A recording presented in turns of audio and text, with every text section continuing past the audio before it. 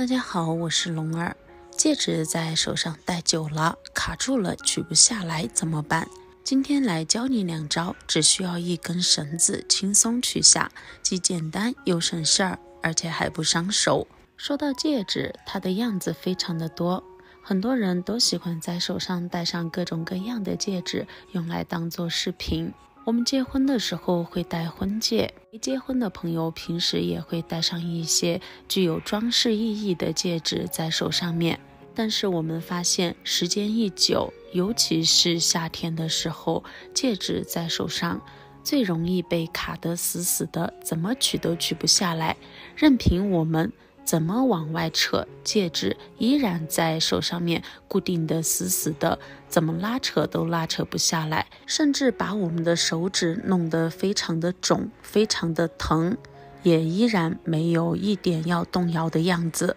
其实想要取下来戒指也是非常简单的，只需要掌握几个小技巧就可以。今天呢，就来给大家分享，不管我们戴了多久，卡得多死的戒指，也能轻轻松松的取下来。下面就来看具体的做法吧。在这之前，大家可以看到我手上的这个戒指，现在在手上卡得非常的死。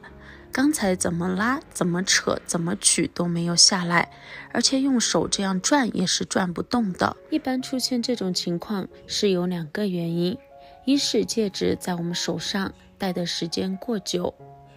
由于温度和季节的不同，导致了热胀冷缩。像这种戒指取不下来的情况，一般是出现在夏季，而同样一个戒指，同样的手，到了冬季之后就会感觉戒指要松许多，这就是因为热胀冷缩所导致的问题。还有第2个原因，就是咱们在戴戒指的时候，之前买的尺寸刚刚好，由于在后期我们可能身体发福，手指变胖了，这个时候戒指自然就卡在我们的手指上面，很难取下来，甚至是取不下来的这种情况。来看第1个技巧，找一根比较粗一点线，像平时我们在家里面用来缝十字绣或者是米袋子、面袋子上面的这种线。接着再找一根绣花针，借助绣花针，我们将线穿入到戒指的另一面。因为现在戒指在手指上面非常的紧，如果直接穿是穿不过来的，所以一定要借助绣花针的力量将它穿过来。然后我将戒指外面的这一部分线一圈一圈的缠绕在我们的手上面，缠绕的时候要缠绕的紧一点，线与线之间要接触的密一点，像这样。因为手指上面的肉是有弹性的，当我们用绳子这样比较紧实的将它扎起来，这个时候手指就会相对会更细一些。准备的线要准备的长一点，因为我们在缠绕的过程中，至少要缠绕超过我们手指的关节，每一圈都要缠得特别紧，缠绕到最后面这一点，我们把线头塞到线圈里，这样会更紧实。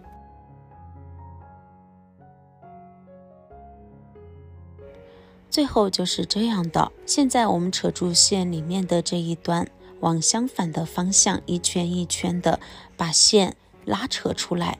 在拉扯的过程中，我们就能看到戒指随着我们一圈一圈的往外扯，戒指也在一圈一圈的往外移动。大概20-30秒的时间，我们的戒指就被轻松的取下来了，而且整个过程中不费一点点的力气。虽然说现在的这个手指有一点红，但这都是正常现象，是因为我们用绳子在手上缠绕的时候，血液滞留在里面所导致的。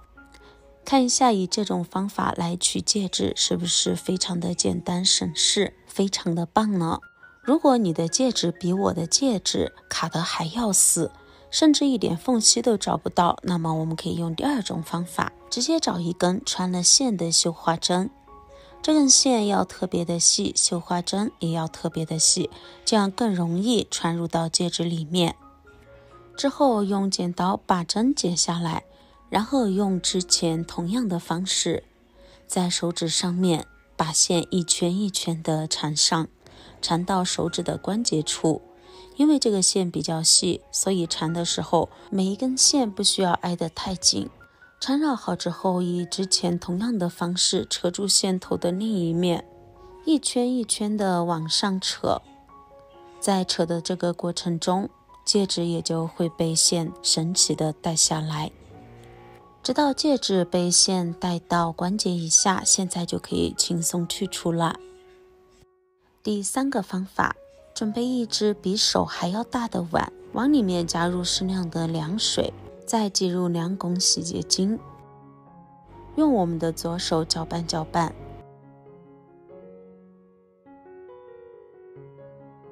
接着把戴戒指的手放到洗洁精水里面浸泡一会儿。刚才和大家说了热胀冷缩的原理，所以我们这里用的水一定要是凉水。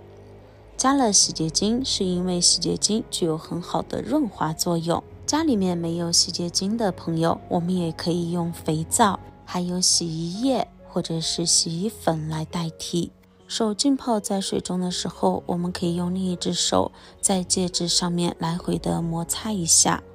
这样可以让戒指充分的吸收洗洁精水，让戒指变得更加润滑。接着再时不时的用手转动一下戒指。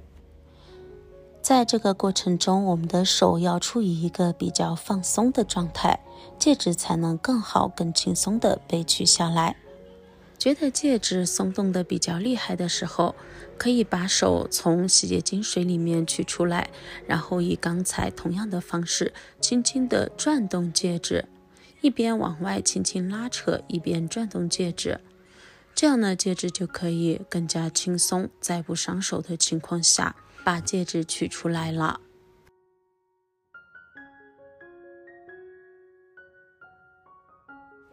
也是非常简单的。虽然说我们的手有一点红，有一点肿，但是呢，也不影响我们轻松的把戒指取下来。如果你也经常遇到取戒指的这种麻烦事情，不妨试一下今天给大家分享的这几个技巧。学会了记得点个赞哦，点击我的头像可以观看更多视频。那么本期的视频分享就到这里了，咱们下期视频再见，拜拜。